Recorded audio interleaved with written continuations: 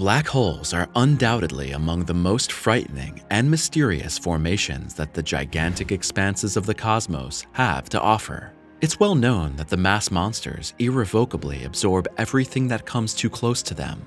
But what would actually happen if we ourselves fell into one of these gravity monsters? And how did an astronomical object manage to do the almost impossible and escape the grip of a black hole at the last moment? Let's look for answers together and delve deeper into the bizarre world of cosmic gluttons. Have you always wanted to know where black holes get their power from, how stars are born, and what secrets the universe has been hiding since time immemorial? Then remember to subscribe to SimplySpace and click the bell to learn more about these exciting topics on a regular basis. By giving us a thumbs up, you're motivating us and showing that we can keep you engaged with the content of our videos.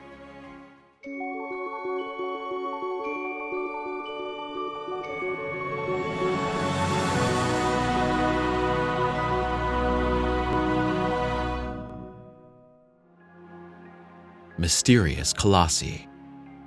How do supermassive black holes form? What happens to the matter that collapses into such a structure? And might we possibly even live on the inside of one of these gravity monsters? These and further questions show us once more the significant questions that still overshadow the probably most bizarre formations of the cosmos. Even though there are still some big mysteries about black holes to be solved in the future, some characteristics of these objects have already been revealed. For example, black holes are known for one fundamental property in particular: their incomparable gravitational force, which nothing and nobody can escape. In detail, nothing that has passed the event horizon of a black hole can return again from the inside to the outside, not even light. Because of this, strictly speaking, the structures appear invisible to our eyes.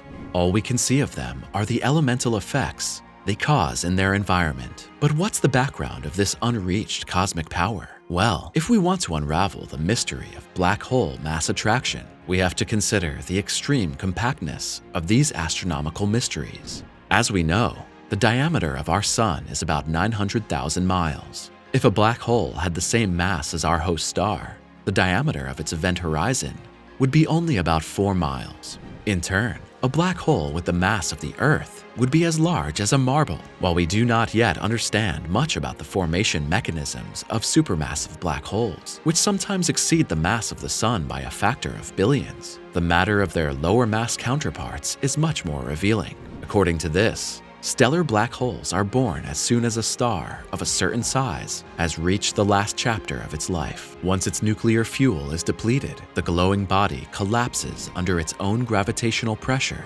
into an incomparably compact object. Given the destructive properties inherent in black holes, one might think that we are dealing with cosmic destruction machines that literally annihilate everything. But this is not quite true. In order to be engulfed by a black hole, an object must come into close contact with its event horizon. Outside this death zone, the gravity monsters behave like ordinary celestial bodies that will orbit on stable paths. In fact, it's now certain that the invisible colossi decorate the centers of galaxies, where they play an important role in their development. Our Milky Way is no exception. Sagittarius A star, for example, has about 4.2 million solar masses and lies about 26,600 light-years from our parent star. Cosmic struggle for survival. From the investigations of Sagittarius A star, so far it became clear that in the areas around the hidden Colossus, there are several different objects. These include stars and up to 20,000 other black holes, as well as the gas clouds that experts refer to as G objects. A few years ago, the gas cloud G2 was to come into the field of vision of scientists, where it caused a mixture of shocked admiration and incredulous amazement. Because actually this structure, which exceeds the mass of our Earth by about threefold, had succeeded in something that hardly anybody had thought possible. G2 survived the direct approach to Sagittarius A star. At first, astronomers noticed that the object had set course for the gravity monster. Then, in 2013, parts of G2 were recorded, moving to within about 16 billion miles of the central black hole. Although the gas cloud was pulled apart during this brute force approach, the front part of the cloud had already managed to pass the point of closest approach and break free from the grip of Sagittarius A star. But how was this possible at all? How did the gas object manage to avert the astronomical death sentence, which seemed to be already signed in the end? To understand this, we have to turn back the wheel of time by a few years. For example, researchers discovered G2 in 2006, while the object was plummeting toward the Milky Way's center at a rapid pace of about 10 million miles per hour. At that time, scientists predicted that G2 would be swallowed up by Sagittarius A star in about 8 years. But it was all to turn out quite differently. Instead of falling into the maw of the cosmic glutton, the gas cloud circled the black hole and then began to move away at an even faster pace. This phenomenon seemed so unbelievable to astronomers that they initially spoke of a kind of space blackout. In the course of subsequent investigations, it became apparent that the shape of G2 initially changed during the approach, but then returned to its original shape.